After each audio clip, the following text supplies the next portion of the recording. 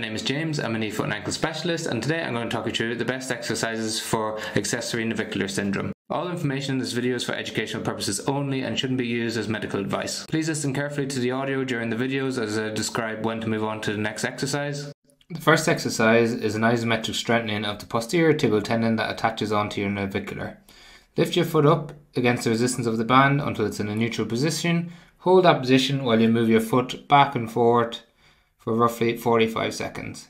This should be pain-free to do. The second exercise is a heel raise using a ball. So place the ball between your heels and try and pinch your heels together as you lift the ball up to isolate your posterior tibial tendon. Then a further progression of this exercise is in standing with resistance pulling outward against your ankle. This stimulates the posterior tibial tendon to work harder as it has to resist the band. Try and move slowly up and down, 2 seconds up and then 2 seconds back down again in a controlled manner. The next exercise stimulates your foot intrinsic muscles, so standing on one foot using books or a step, try and lift your arch up and down like you see in the video. You can then progress this exercise onto maintaining your arch height while you do skater squats, reaching back, keeping your center of gravity over your foot. Then it's important to practice your balance, so practice standing on one leg for up to 45 seconds. You can hold on to something with tip finger support initially and then wean off that support.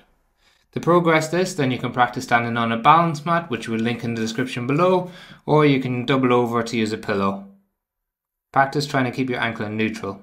Then you can do a star exertion, so bring your leg in front, behind, to one side and then the other while maintaining your balance. Again, you can wean off support if it's required initially. Often we see in patients with this condition that they alter their gait and their calf gets tight, so practice stretching your calf muscle with your back leg straight initially, and then you can progress onto a stretch of your soleus muscle, which requires you adopting the same position but bending your back leg, and you should feel the stretch lower down in your lower calf and towards your Achilles tendon. I hope you find the exercises helpful. If you've got any questions, leave them in the comment section. If you found the video helpful, please like and subscribe to the channel.